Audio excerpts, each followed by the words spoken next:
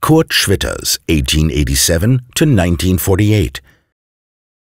Dislocated Forces, Merz picture, 1920. The artist assembled expired admission and transport tickets, used postage stamps, a fragment of a headline, and many other items to make this work.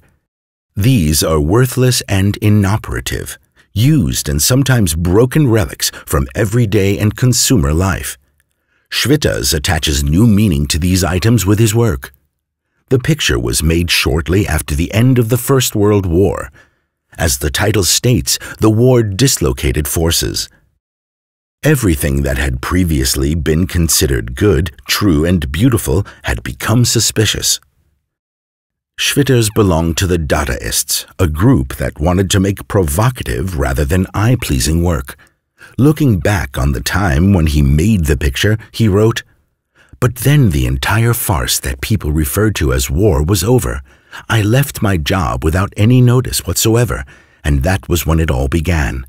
That was when things really began to brew. I felt liberated and had to cry out to the world with joy. In the name of frugality, I used whatever I could find because the country was impoverished.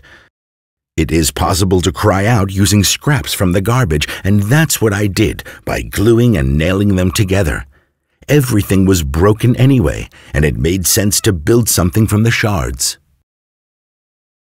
The radiating and diagonally arranged fields of dark color provide an artistic ground. This foundation creates an impression of the dynamism of that time, and it is simultaneously reminiscent of the visual code of Cubism and Futurism. The artist made the frame for the artwork himself. It has been assembled without any special care using crude roof battens painted black, and it suits the image well. However, it is not especially suitable as a frame that adds value to an artwork. With his collage, the artist succeeds in creating an unconventional but very accurate representation of his epic.